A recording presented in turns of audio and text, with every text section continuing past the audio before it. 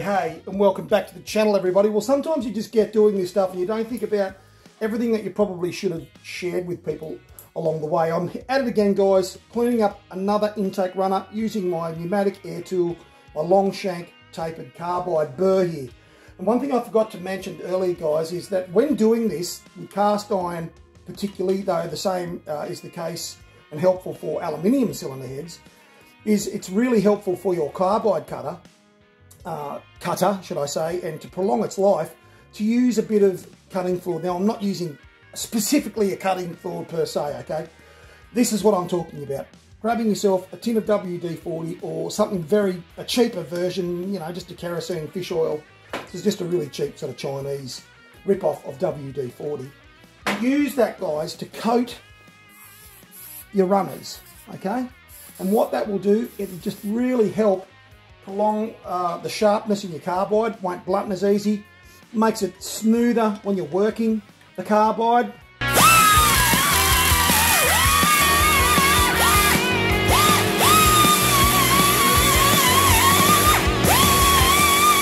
Cuts down the chatter with the carbide because it's not sort of grabbing and gripping as much, so it's much smoother, easier for you to manipulate the carbide, and it keeps the dust and chips down. I mean, I'm not talking about having it like, you know, pouring out of the stuff, but you can give it a good generous coat of WD-40 or an equivalent if you can get a cheaper brand. And that's a really good idea, guys. It just keeps this cooler and it will prolong the life of your carbide quite substantially, especially if you're not using sort of, you know, well, whether you're using cheap carbides or really expensive carbides, either way, it's really going to help prolong their life. I would highly recommend doing that. The other important thing too, guys, is to make sure you've got a decent light. What I've got set up, let me see if I can just manipulate the camera.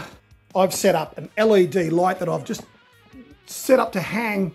It's a bit dodgy out of my ceiling, but it works. And I just hang that straight over my cylinder head, and then I can manipulate my cylinder head so then the port that I'm working on is picking up a reasonable amount of light. Okay, that's really handy to be able to see what you're doing. You can see these other ones, the light's not quite as good in them because they're not lined up exactly with the LED above. So something like that works quite well. You want some kind of light in your ports so then you can see what you're doing. As far as technique goes and running the carbide, that can depend, okay? You can do nice, slow sort of strokes with the carbide. And again, this all comes down to what you're using. Being a tapered, sort of narrower carbide, these are very handy for getting in next to those valve guide bosses, okay? And because they've got a longer taper on them, they've got a little bit more area that you can work with. Obviously, you've got to angle your shank, okay, to pick up the entire length of your carbide. I generally move my carbide pretty quickly, okay? As you can see, that sort of motion is how I use it. Depends on where I am in the port and what I'm working on as to whether I do quite fast sweeping movements or whether I'd sort of use a slower sort of groove technique. When I come around the entry here into the intake, I'll take it a little bit slower so I don't end up sort of flogging out here and grinding across the face of my intake here. So I'll go a little bit slower here. I won't go as mad. I'll get a little bit more of a smooth action around here. Then when I go back into the ports, I'll move a little bit faster. I'm not trying to hunker out material, remember, we're not doing that. All we're doing is smoothing the runners of any of the sharp castings and any of the burrs. And you'd be surprised at the job. This does a really good job just on the cutter.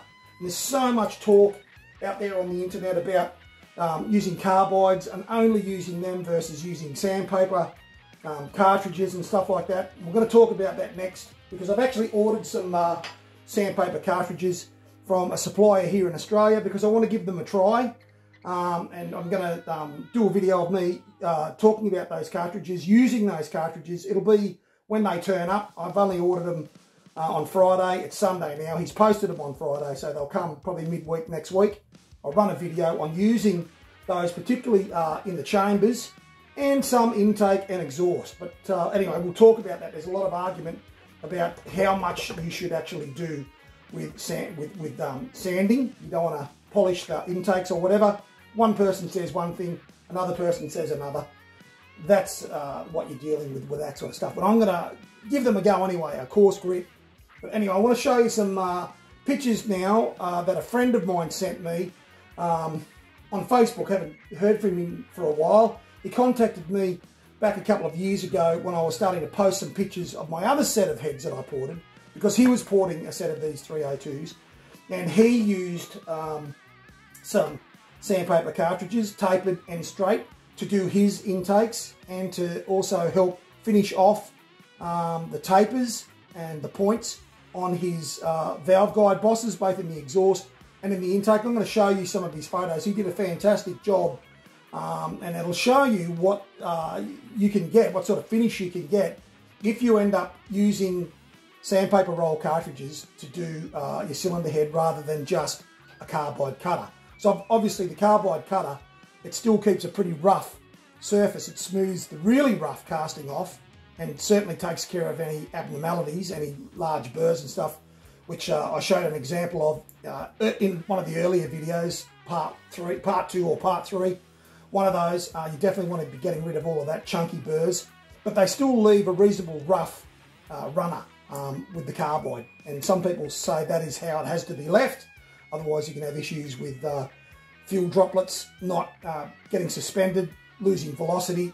I don't know, I've never done this when the engine's been running to see what the fuel droplets are doing, so I can't comment from personal experience.